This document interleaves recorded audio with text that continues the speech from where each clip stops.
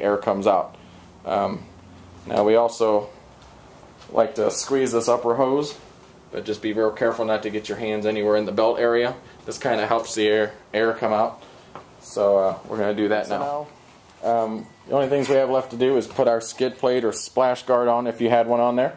Replace that, and we'll keep this coolant tank topped off while it's running.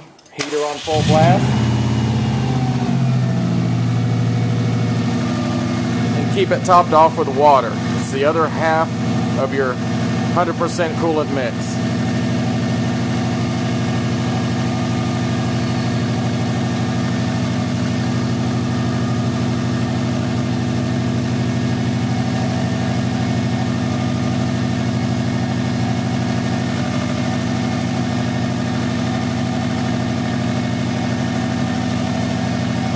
Do this till the car warms up slightly and stops burping air.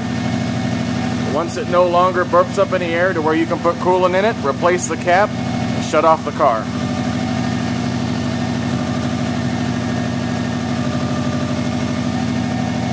Okay, so we've replaced the top cap as soon as it wouldn't accept any more water.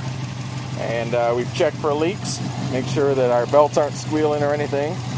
Everything seems to be in order, no check engine lights, and we're running the heater on high, and our temp gauge, it's been running now for a good 10 minutes, and it's not even at the halfway mark.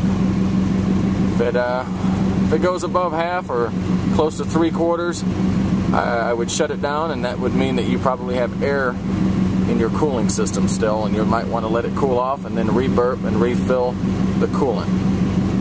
So that's the end of our video. I hope you enjoyed it. Thank you.